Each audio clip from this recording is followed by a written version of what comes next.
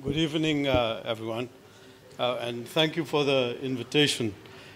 I'm sure you'll all agree with me that this is an exceptionally important debate, and it's a pity, and I'm sure, like all other important debates, what we're going to decide at the end is that we need to have more debates.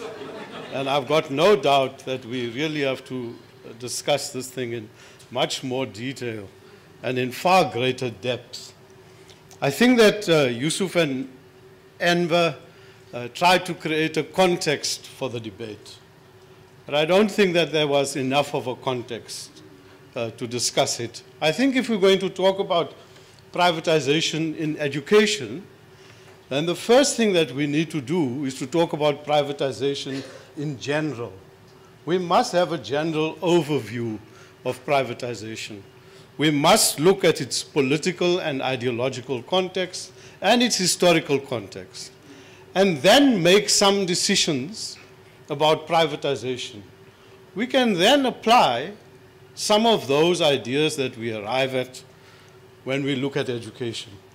So whilst I think the context was created, and Yousuf raised the very important point, which we in South Africa have to talk about when we talk about privatization, is the question of inequality. How does privatized schools, what impact does it have on an unequal society? And we may in that context ask Dr. van der Merwe what he thinks about their school system and what it's going to do for the inequality in South Africa. Is it going to perpetuate it? Is it going to make it any less? What's going to happen in that context? And not just inequality, but the division of our society. You know, we come from a very divided society.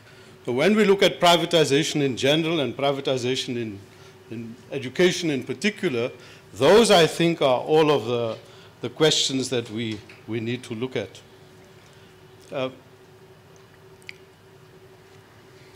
So I think once we've looked at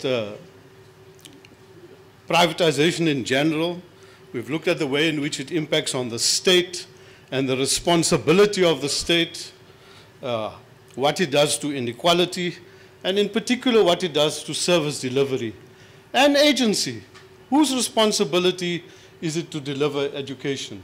Whose responsibility is it to deliver social services? We then have to use those tools to look at it in education. So I think that Yousuf's paper was very useful in that regard because it started to unpack some of those questions. I've made mention of Dr. van der Merwe's presentation. I'm not going to go into any more detail about that. I'm sure that you'll have quite a lot of questions for him in relation to that. I think we have to raise the whole question of profit motive, going on to the stock market. You know, what happens when it stops being profitable? Do you just withdraw all your investments and so on? So it certainly raises a lot of issues. I think that the whole issue that David raised about collaboration schools, and I've argued about it against him once before, so I don't want to repeat all the arguments I had about it. But I think that we should not be intimidated into accepting any solution because this present education system is so poor. My own view is that it's the state's responsibility to provide education. It's our responsibility to make sure that the state does that.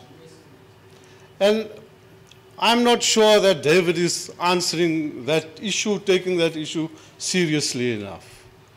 We really should get the state to do its job. If there are, that's not to suggest, I don't think that anybody is suggesting that if there are groups of people in society that can assist the state, that they shouldn't be assisting the state.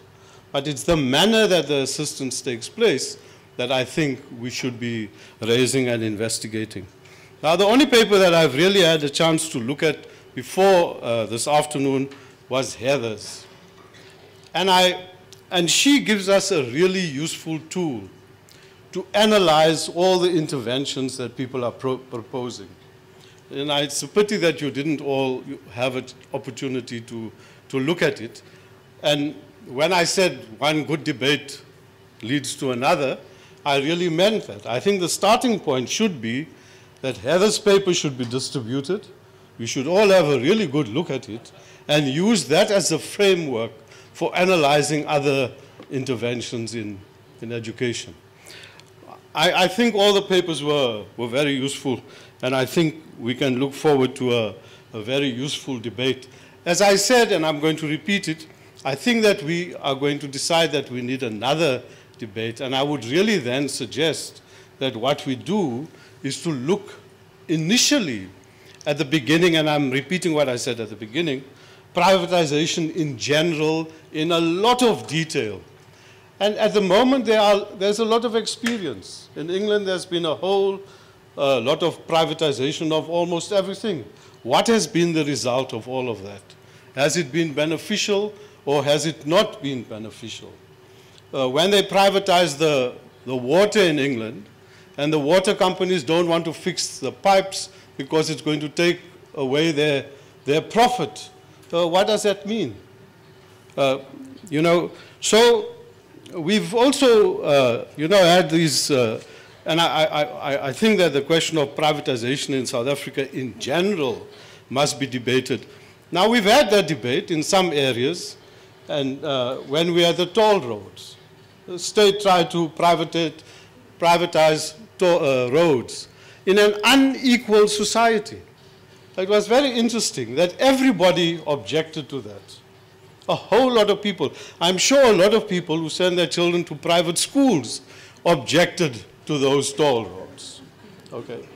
And so I think that was the beginning of the debate on privatization in an unequal society like South Africa, and we have to continue that debate and, in my own view, oppose privatization. Thank you.